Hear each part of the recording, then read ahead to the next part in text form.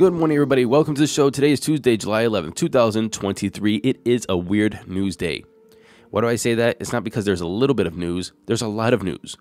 But a lot of headlines and articles that are written are either about Bitcoin, which is not really remarkable in itself, but also either op-eds or kind of gossipy news. Look, for someone who read the news every day for years, when a weird news day comes, you kind of just feel it. I can't put my finger on why, but you just feel it. For example, here's the top headline of the day. Crypto Twitter has been charged with tracking down spicy tweets that were deleted by Coinbase's CEO Brian Armstrong. He basically scrubbed all of Twitter from his old spicy tweets. It even appears that the Wayback Machine, it's a trusted internet archive, also has been scrubbed of all evidence of Brian's tweets. Some of the tweets that were deleted aren't really that spicy at all, but maybe they'll come up in a court case, who knows? For example, Brian Armstrong complained that Coinbase was removed from Bitcoin.org. Not too consequential, was it? Also suggesting a for-profit Bitcoin fork. He claimed that altcoins are a distraction. I mean, yeah, that's a little spicy, but any Bitcoin maxi would say the same thing. And he had a tweet that was trying to pump his own bags after Coinbase listed ETH and it pumped 4%. Now, again, none of this seems really newsworthy, but I think the biggest news in this is that the internet doesn't forget, and you'll be held accountable for anything that you post 10 years ago, 20 years ago. So if you're going to go into public office, if you're going to maybe make a company that is going to be fighting with the SEC, you know what? Maybe an old tweet will come up now and then, and it might be read in court because the internet never forgets. So I guess tread carefully. Is that the moral of the story? Let's continue. Former SEC Chairman Jay Clayton, he said that regulators would find it hard to resist approving a spot Bitcoin ETF if the product performs the same functions as a futures ETF. He says that it's pretty remarkable that major players in traditional finance like BlackRock and so on and so forth want to put their names on a spot Bitcoin ETF application. Again, part of the weird news is that this is just gossip, speculation, op-ed, and I don't know, it's just basically what the whole news cycle today is all about. One thing I do want to point out, though, is that, remember, he is not the SEC chair anymore. These political appointed positions or these positions within government, I promise you, Democrats are going to be united behind Democrats. Republicans are going to be united behind Republicans. But now that he's not the SEC chair, he's having this thought like, hey, maybe there's going to be a spot Bitcoin ETF. It's going to be hard to resist if it performs this way or that way. I think that his tone would be different if he was the SEC chair today. So I would say take his comments, take this rumor, take this gossip with a grain of salt. According to a recent report by CoinShares, digital asset investment products registered $136 million of inflows in the past 7 days, bringing the 3-week total to almost $500 million. Guess what crypto is getting 98% of institutional investments? Well, if you guessed Bitcoin, then you're right. I probably spoiled it by saying now into some Bitcoin news. Germany-based funds led the week with $61.5 million in inflows, marking a solid $212 million in institutional activity so far this year. The United States landed in second place over this past 7 days, posting $55.9 million in inflows, and then followed by Canada and Switzerland, who logged around $11 million and $8.9 million respectively. Again, weird news. Why? Because $500 million seems like a lot of money until you're talking about a $1.2 trillion market cap for the crypto space, and the leader, Bitcoin, with around $600 billion of market cap. So talking about $500 million of inflows over the past 3 weeks is kind of weird because it really is insignificant, especially even if you look at the 24-hour volume of $15 billion. Again, weird news. The British bank Standard Chartered, they made a pretty big prediction that Bitcoin could reach $50,000 this year and $120,000 by the end of 2024. This is a 300% leap from where it is today. They said this is going to be because of increased miner profitability per Bitcoin, meaning that they can sell less while maintaining cash inflows, reducing net Bitcoin supply, and pushing Bitcoin prices higher. Now, what do I think this really means? This means that the hype cycle is starting. You're going to have all kinds of people come out of the woodworks and make their predictions. It's almost like clockwork. Everybody's going to say where Bitcoin is going to go, what's going to be the top, what's going to be the future prices, and this is just the first one. You're going to see your Tim Drapers, your Michael Saylors, you're probably going to see Jamie Dimon make some kind of prediction of it going to zero or going to $1 trillion or something ridiculous. You're going to see all of this. But here's the facts. Is don't think about the price. Just know that this is going to be early in the cycle. You're going to hear a lot about this.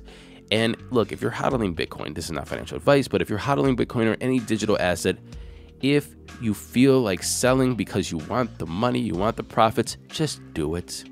If you want to hodl, then hodl. But if you're going to wait for a price because somebody said $120,000 by the end of 2024, you're going to be sorely disappointed, and you might miss any opportunity you have for buying or selling because you're listening to Standard Chartered. These banks that, to be honest with you, they haven't even been following the damn market until they found it could be profitable for themselves. Hashtag ETF coming. Hashtag they're going to follow them damn self. Hashtag trying to make that money. Y'all just take care of yourself. Speaking of Bitcoin mining, Bitcoin hash rate has hit an all-time high, and it spiked to 465 exahashes on Saturday, and that's from 406 exahashes the previous day, which was also an all-time high. They said one potential reason for the latest Bitcoin hash rate surge is that Texas-based miners, or miners in general, are basically turning their mining equipment back on to full power, full capacity.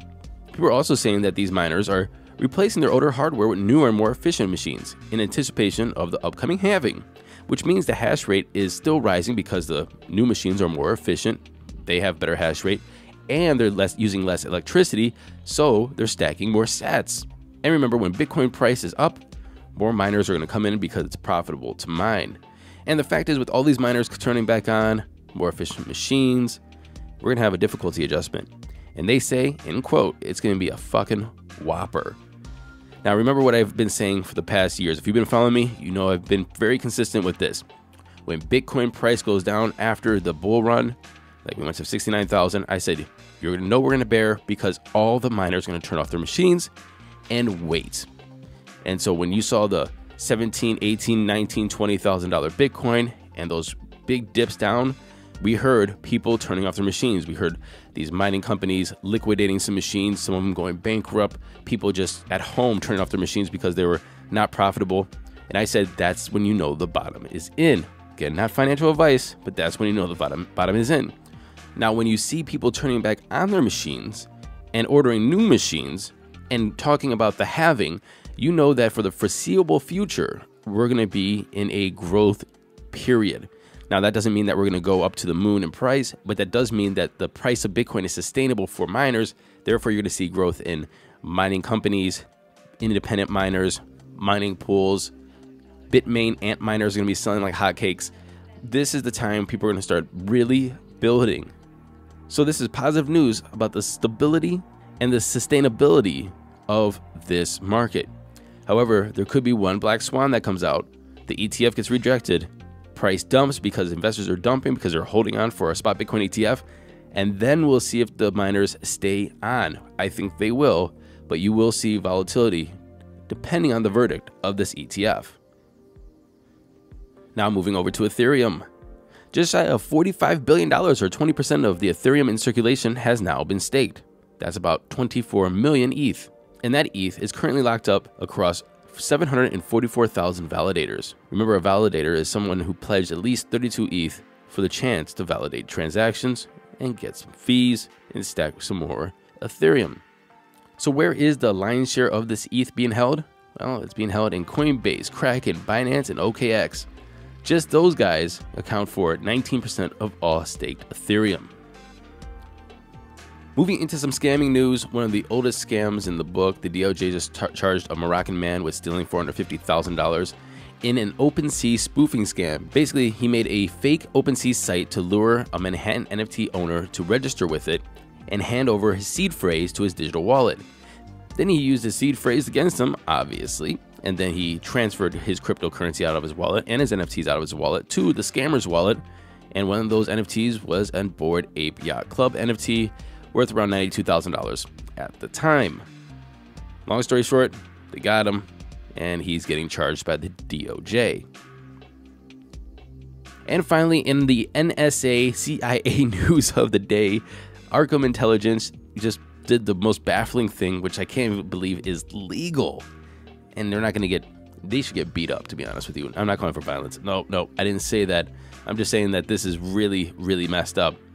So Arkham Intelligence is a blockchain intelligence company, and they announced on Twitter today that it's launching the world's first on-chain intelligence exchange, meaning that this platform is going to give you intel bounties. Basically, they're saying if you dox people's wallets, so basically you have a crypto wallet with Ethereum or Bitcoin or whatever, nobody knows who those wallets are because they're anonymous, right? But if you know and you can figure out whose wallet it is and dox those wallets and put a name to those wallets, they're going to give you money. What the absolute craziness is that? That's basically opening up I can't believe this is illegal. Arkham says that it will bridge the gap between analysts on one hand and traders, investors, journalists, and researchers. This really sounds like a CIA NSA collaboration, or just a company that has lost its absolute mind and is going to put a lot of people at risk. This is baffling to me. And anybody who uses this system to dox people's wallets, I don't wish good things on you, because that's really, really shady. Anyway, now to those crypto prices. Here comes the money. Here we go. Money talk. The time is 8:20 a.m. Eastern Standard Time. Fear Greed Index is at 56, neutral. I'm telling you, we're going to go sideways for a while. Just get used to it. Bitcoin is in at $30,400, up 0.5% in 24. Ethereum's at $1,870, pretty much even in 24. Tether's number 3, Binance is at 245, up 1.7%. And USDC is number 5. Rounding off the top 10, we have XRP, Cardano, Doge, Solana, and Litecoin up 2.5%. The total market cap is up 0.5%. It's at 1.18 trillion. We have a Bitcoin dominance on coin market cap at 49.9 and an ETH dominance of 19%. And that was our news today. I'll see you tomorrow. Until then, happy hodling, everyone.